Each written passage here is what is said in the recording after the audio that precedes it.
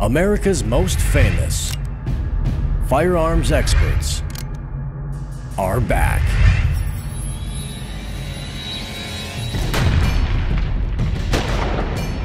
In NRA Gun Gurus, join evaluators Jim Supica. It's got that feel of history to it. And Phil Schreier. You ever had a gun that got away you wish you had back?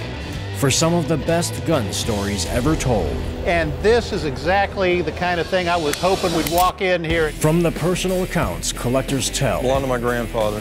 He was the first deputy in Dallas County to have a car. This was a Texas lawman in 1910. He got the nickname Pistol Pete for carrying that gun.